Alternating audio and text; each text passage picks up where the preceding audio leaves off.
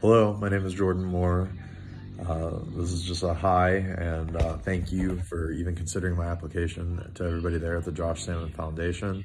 I was told about this application and scholarship through my friend Chachi. He's one of my students at my MMA gym where I currently train at Gracie Brandon.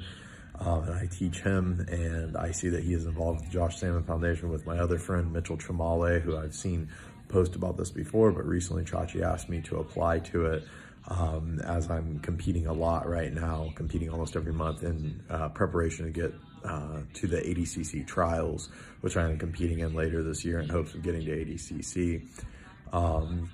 So just a little bit about me. Like I said, I still currently train at Gracie Brandon. I work at USAA as a property assessment investigator, and I look for fraud, things like that.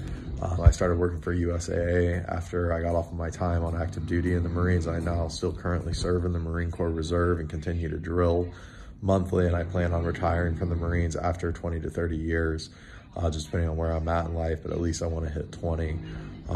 So I got started in competing in combat sports by my grandpa, who's actually right there, and that's his flag for his service in World War II.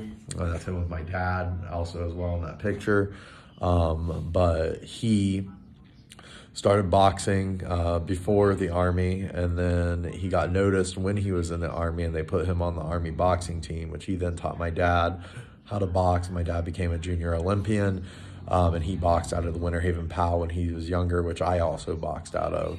And that's where some of my appreciation for this foundation came from as well, through Josh. I know Josh was really big about giving back to the MMA community.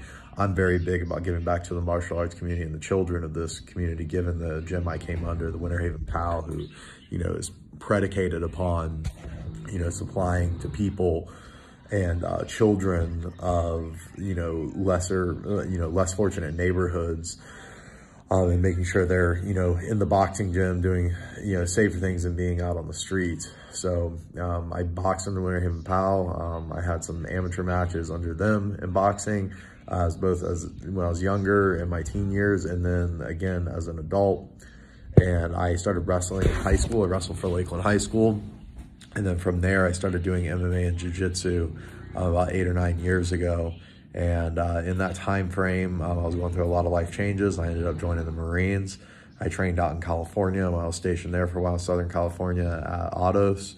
And then when I came back, I trained for a short time again at Champions MMA, and eventually coming over to the Gracie Tampa Network, which is now my home at Gracie Brandon. And like I said, I continue to compete all the time. I think I failed to mention I did wrestle a little bit for Southeastern University for a short time as well, but I continue to compete all the time in jiu-jitsu. I want to make it to the ADCC, and I do want to fight pro MMA and fight professional boxing. I want to carry on that legacy and become a professional fighter. And I just want to continue to give back by coaching like I do now at my MMA gym and coaching the younger generation. And, I'm done with my bachelor's degree, but I'm going back to school to become a medical provider.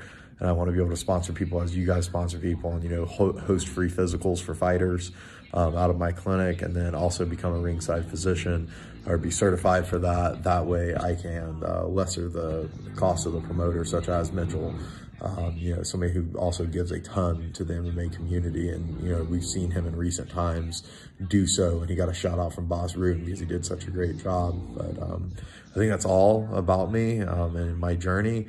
And I just want to thank you again for even considering me for this. And no matter what you guys decide to do with the scholarship money, I know you'll do great things. Thank you again.